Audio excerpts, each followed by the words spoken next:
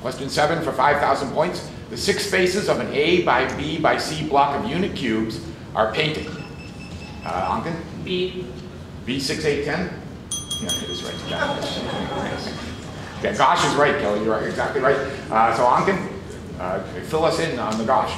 So the trick to this is to count the number of cubes that don't have any plane, because you know those have to be like in the middle and not on the outside. So then when it's A by B by C, the inside of the cube block will also be a smaller block, and the side of it will be like A minus 2, B minus 2, and C minus 2. And then so you want 2/5 of the cubes to not have any paint, so then you can just try the ones and see which ones work.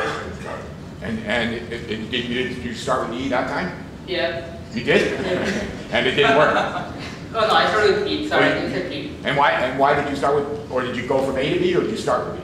I started with B because I don't know why, they were like even numbers and they differ by 2s.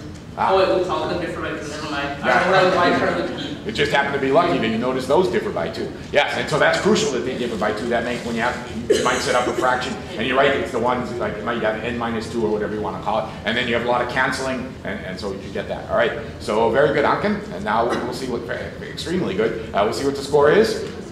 Ankan has 12,000 points, Karthik has 2,000 points, and Kelly has 0 points.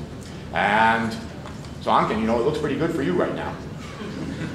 But there's a special Seattle rule where the last question is worth 11,000 points. No, I know. It's just worth 5,000 just like the last one. So here it is, question 8. Will let A, B, C, and D be positive integers with A over B less than C over D, both of them less than 1? Arrange the following numbers, the ones in red, in increasing order. So here you see the numbers B over A, D over C, BD over AC, AD over BC, and B plus D over A plus C. And then I won't read the choices to distract you, but they clap for that, yeah. And so that, Ankan? D. D. D as in dog. D as in dog? Yep. D as in right. Okay, nice going, Ankan. Very, very, very good. And so how did you get D? Okay, so you want to get B, so I started with B over D and D over C. So if you take the reciprocals, you see that B over A is bigger than D over C, which is bigger than 1. Right. And then the BD over AC is just, you're multiplying 2 numbers that are both bigger than 1, so it's going to be bigger than both of the first 2. And then AD over BC is going to be smaller than 1. And then B plus D over A plus C is going to be between D over A and D over C. Right, it has to fit in between them, that's right.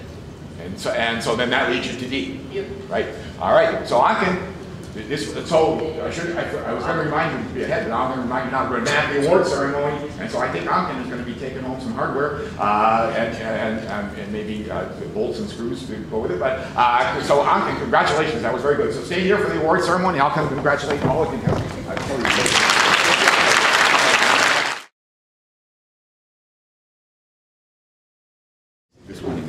I personally was blown away. Yeah. You can answer these questions before we finish reading the questions.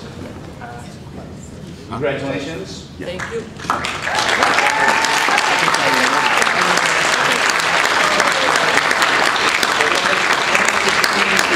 Mathematician national champion, Ankan Bhattacharya. Did I have that right? Yes. Pretty good.